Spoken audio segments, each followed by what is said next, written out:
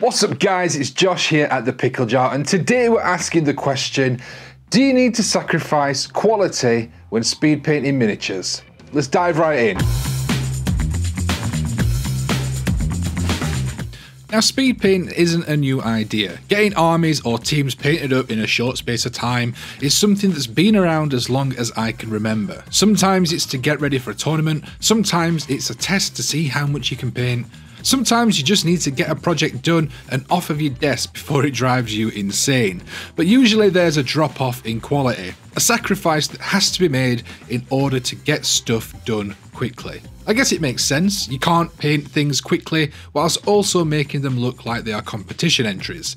So it comes down to a balance of what matters more, speed or quality. My argument is, why not both? I've had these Marvel miniatures sat waiting to be painted since before Christmas. It was meant to be my Christmas project, but then I ate too much and did all the things that you normally do at Christmas, and I didn't really do any painting. So here they are, built and primed and ready for some paint to go on them finally. Now, with the topic of today's video in mind, I've decided to put the new Army Painter speed paints to the test. Now, I've only used a few of these in a previous video, and I wanted to give more of the range a go to really give a useful opinion back to you guys. I've seen a few different videos and posts painting entire models in one colour, but realistically, that's not how we paint things. So let's put them to the test and let's use them properly. Now, my preferred method of painting, especially if I'm wanting to get things done quickly, is to use things like contrast paint as a base coat and then highlight up from there. They float and cover very easily, and speed paints for the most part fall under the same level of usefulness in that regards. The one thing that I preferred about the speed paints was the lack of tide marks that they leave once they dry. I generally try and be fairly precise and deliberate with the paint placement, but having that extra bit of security that they won't leave nasty marks if I mess up is nice, and it allowed me to work a little faster without worrying too much. Now, I know a lot of people are saying that speed paints and contrast paints are not the same thing, and on a technical level that might be true, they are probably very different. But the reality is, however, that these are both advertised and seen as doing the same thing. It's one coat that does your shading, your midtones and your highlights. Now, I've never been a fan of using contrast paints in this way, and I won't use speed paints in this way. I find that they do the shadows and the midtones well enough, but the highlights have always been lacking for me with contrast paints. The speed paints do a better job, I have to admit, but they still need a little bit of work over the top for me for the highlights, which is why I'm happy to use them this way. Now, applying the base coats, I was really impressed with all of the colours that I used. Everything covered really nicely, leaving rich layers for me to work on top of with further highlights later on.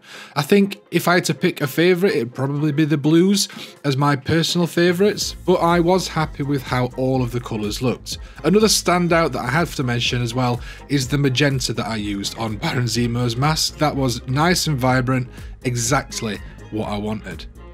I wanted to see how they performed over a metallic base coat. So for Iron Man, I started with a silver base coat and then I applied the red and the yellow speed paints over the top. This would give him that metallic look without it being too in your face. The matte finish on the speed paints does dull down the metallic base coat a little, but there's still enough showing through, and I actually really like the effect this gives for this model in particular. I guess if you are wanting more of a glossy finish to show more of that metallic off, then you could always mix in some gloss medium, or probably just stick with contrast paints because they do tend to dry a little bit more on the satin and glossy side than speed paints do. But for this model in particular, I'm actually really happy with how this looks. With the base coats down, I had spent about 20 minutes to half an hour on each model depending on how much detail they'd got on them. Now, that's pretty good going, especially when each model is individual, so there's no batch painting here. You could quite easily leave them at this stage if you're happy with them, but I wanted to just go that extra step and add some brighter highlights just to really help them pop.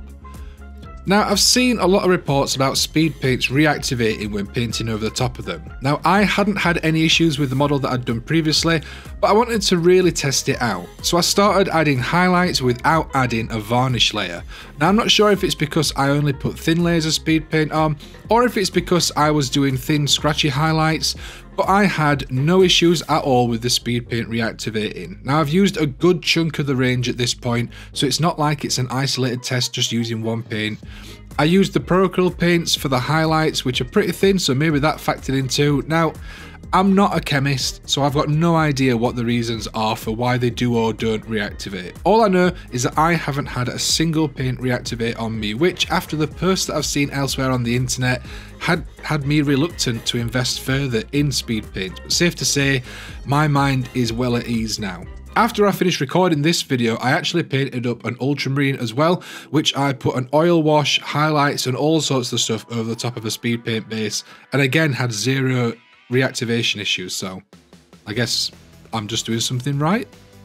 In the end, I spent around an hour on each model. Are they competition standard? Absolutely not. Do they look decent at arm's length on the tabletop? 100% yes. This is the kind of middle ground that I like to strike for the bulk of my armies. It's not the fastest paint job. I know people out there that can paint an army in this amount of time, but it's also not to the point where each model takes a week to do. For individual character models, I really don't think that an hour is too bad at all. Using products like the new Army Painter speed paints does help speed up painting. The clue is kind of in the name. For getting base coats down, with a bit of shading thrown in too, they are spot on. I'm a massive fan of them, not leaving ugly tide marks, and I really like the muted matte finish that they dry to as well. Speed paints are yet another tool in my hobby case, and they are one that I'm looking forward to using more of in the future. That's going to do it for this one, guys. I hope you enjoyed the video. If you did, be sure to leave a like down below. And if you're brand new, make sure to hit that subscribe button. If you want to help support the channel, there are our affiliate links down below in the description. And if you want to get more involved with our community, check out our free Discord link down there as well. I want to say a massive thank you to all our current channel members. You guys are absolutely amazing, and it really does mean a massive amount that you guys are helping to support us. So thank you very much. That's going to do it from this one. I'll see you in the next one. Until then, enjoy your hobby.